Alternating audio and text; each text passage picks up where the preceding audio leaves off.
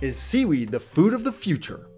Slimy, slippery seaweed has been heralded as the new must-have superfood. So is it truly healthy or just media hype? Despite its recently trendy superfood status, seaweed has been used all over the world for thousands of years, but has most notably been a prominent part of Asian diets for the longest period of time, particularly in Japan, Korea, and China. There are thought to be over 10,000 species of seaweed, reflecting its immense diversity, both in flavor and nutritional properties. The most popular seaweed species are nori, which is dried in sheets and widely used to make sushi. Other common varieties include dulse, arame, wakame, kelp, and spirulina. Nutritional benefits. Thanks to their impressive nutritional profile, seaweeds are beneficial to health and are thought to help the body fight illness and disease.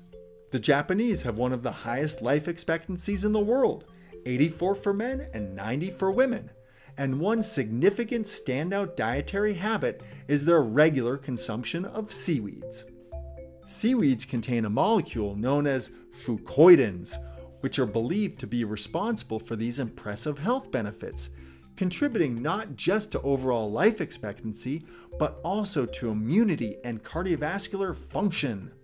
Gram for gram, seaweed can have more protein than tofu, more iron than steak, more vitamin K than kale, more potassium than a banana, and more calcium than milk.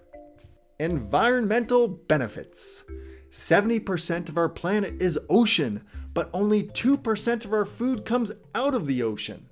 Seaweed is the cheapest, most durable, most abundant crop we have available. It requires no fertilizer, no pesticide, no water, and no maintenance.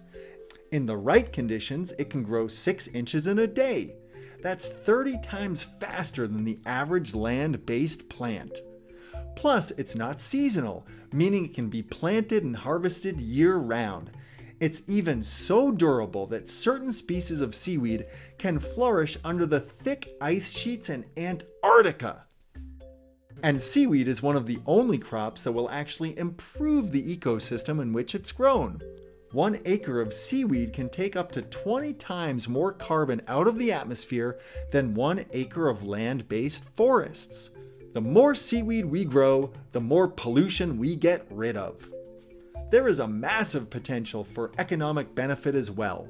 The demand for seaweed is growing rapidly. In developing nations, seaweed agriculture could provide long-term sustainable revenue in regions where fishing is no longer an option.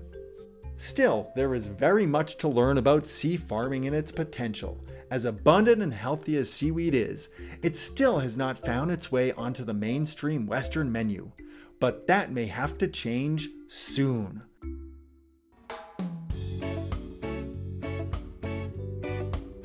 So tell us what you think. Is seaweed the crop of the future? Thanks for watching, and please be sure to subscribe to After School for more interesting videos.